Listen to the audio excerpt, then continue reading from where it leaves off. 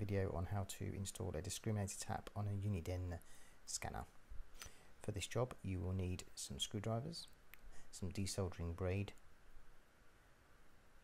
some solder, some tweezers,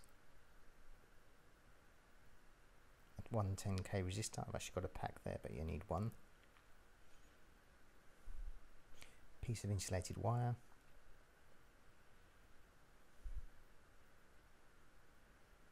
access to a soldering iron.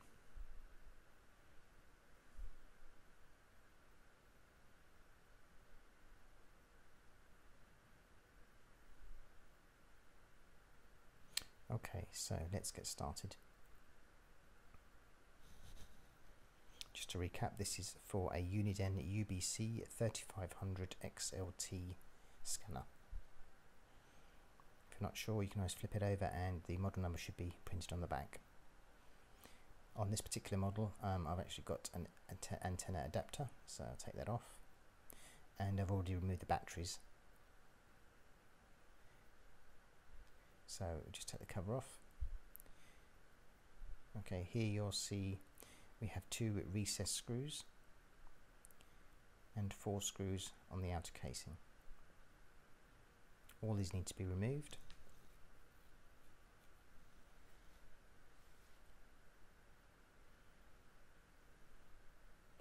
Okay, so gently prise the case apart. You may need to push in the battery tabs there because they do need to go through the case as it comes off.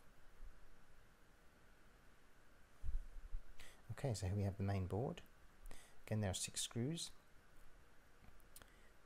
We have 1 in each corner, 1, 2, 3, 4, and then we've got 2 by the speaker, 5 and 6. All these again need to come off or out. Don't need to do anything with the top, that all comes out as one unit.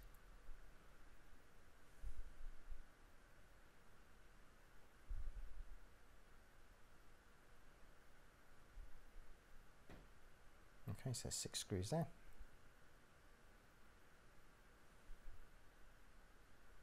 So gently prise it apart. Be really careful here because there are some wires, short wires, which go to the speaker. So trying to avoid tugging on those too much. So flip it over onto its back. Remove the cover for the side button. Okay, and the top module literally just pulls off. There's one connector there, and that's all that connects the 2 boards together.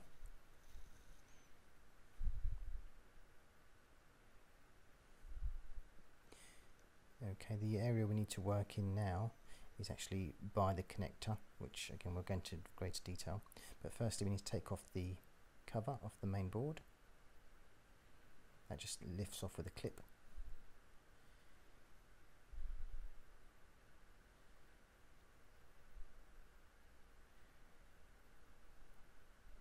And that's that bit done.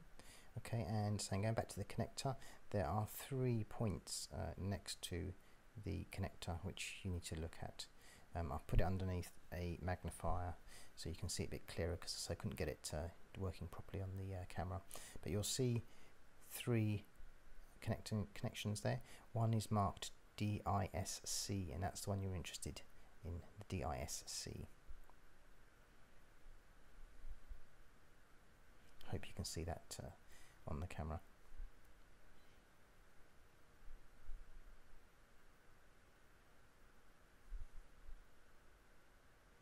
Okay, going back to the main unit.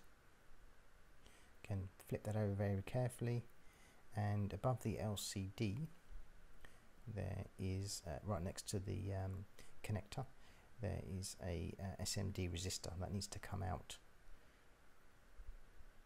Needs to be desoldered. Okay, so get started with the modification. Yeah, one 10k resistor, that's all you need.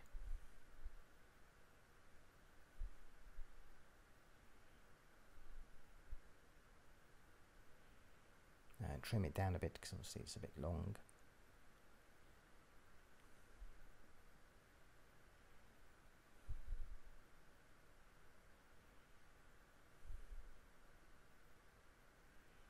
just on one side for the moment, and I'll just go through the other side in a minute.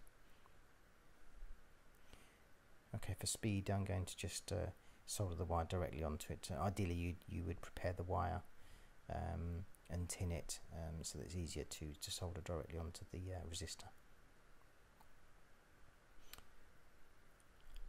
So again, for speed and try and keep this video a bit shorter, I'm just going to solder it directly onto the resistor.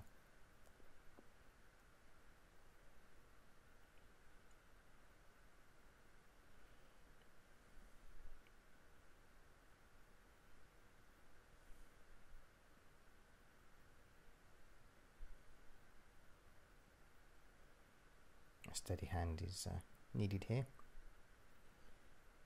Okay, that's that bit done.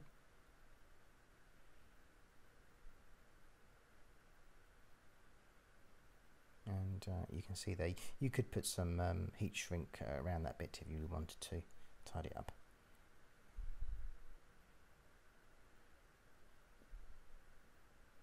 Okay, and on the other bit of the resistor, the other side, I'm actually going to bend that down at 90 degrees. It will become clear in a minute. While I'm doing this, it basically is to raise it off the board so it doesn't short anything out when we solder it to the point on that board. Okay, so going back to your top board, again looking for that DISC. I've actually put a blob of solder already on it in preparation.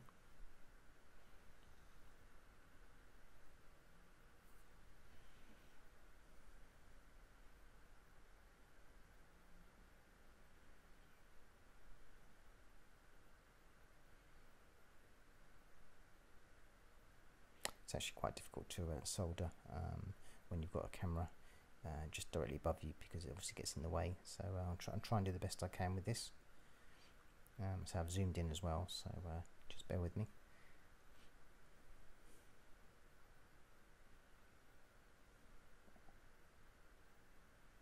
So it's a little bit fiddly, so it's good to have a good light on it.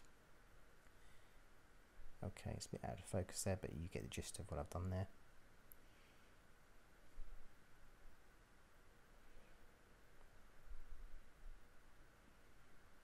Okay, so that's that bit done, and we can move on to the main board here. And I say we need to desolder the SMD resistor. Again, this is quite fiddly, so just take your time. If you can zoom in, get some tweezers on it, apply some heat, and just literally prise it up as I've done there. And then need some tweezers just to pick it off. You can use your desoldering braid here as well.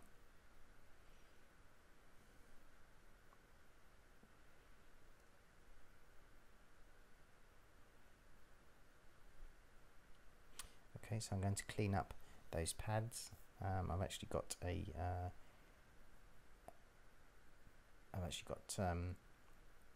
some solvent there which you put on there, and it actually cleans the pad up and works very well.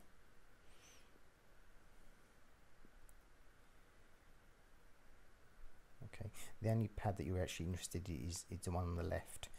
That's where you're going to connect the red wire, so just the one on the left. You'll see it, I'll say on the video.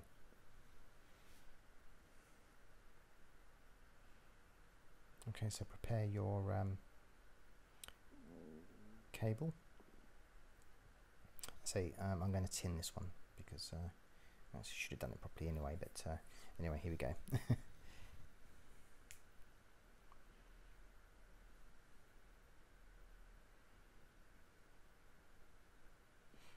Okay, you normally get the plastic burning back a bit, so again just trim that off so it's a nice short neat connection.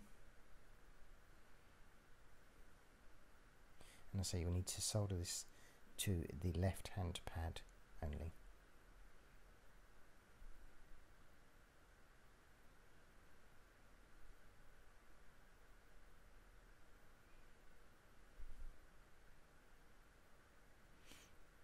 Okay, and that's basically all the soldering done.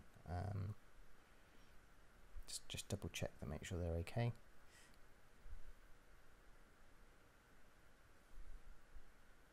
And that's it. So let's reassemble it, and we can give it a try. So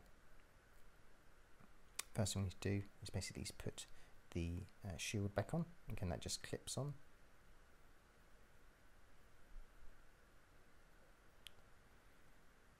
Okay, carefully flip the top board back. I'm going to try and zoom in on this so you can see how I'm routing the cable.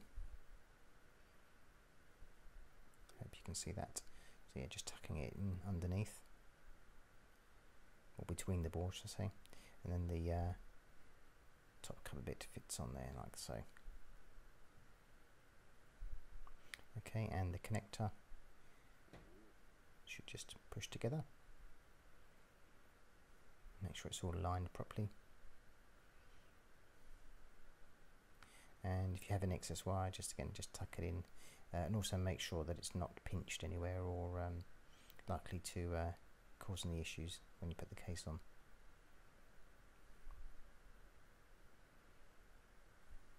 Visual check's fine.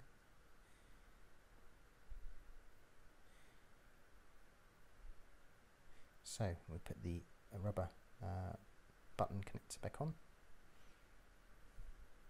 refit it back to the case.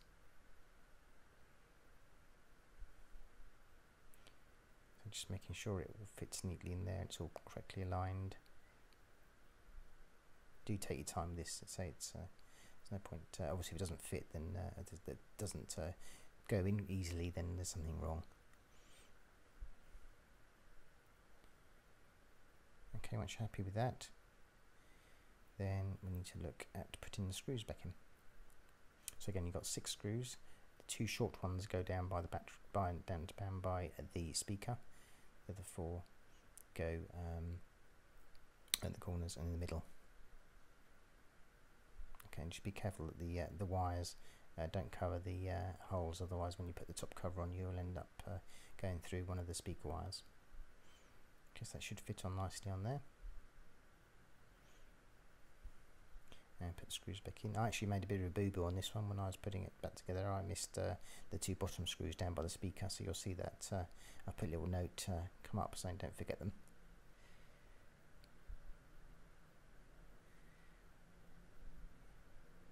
There we go. Okay, and then just fit the top cover. Should just clip in. Again, check that it's all lined up correctly, nothing's been trapped or caught. Fit the 2 bottom screws. Again, these will be the shorter ones, and then the 4 on the case.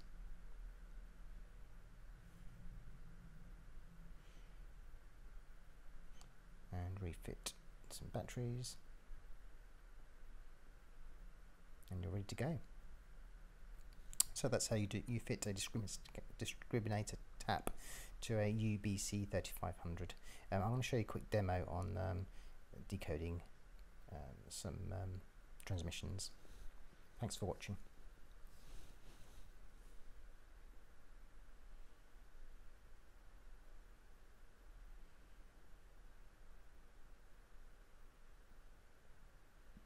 New repeater in this area will go up this month.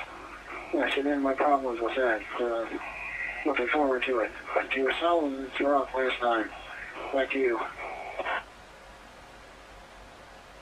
Okay, Kilo.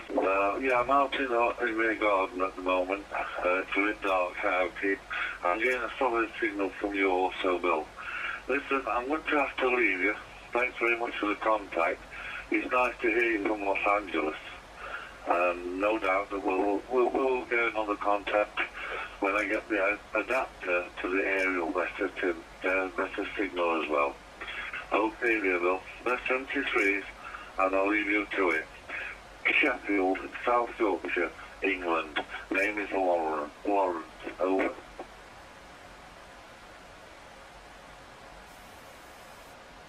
Lawrence, you're absolutely solid with the outside antenna. And I enjoyed meeting you and look forward to the next time. 7-3 and God bless. This is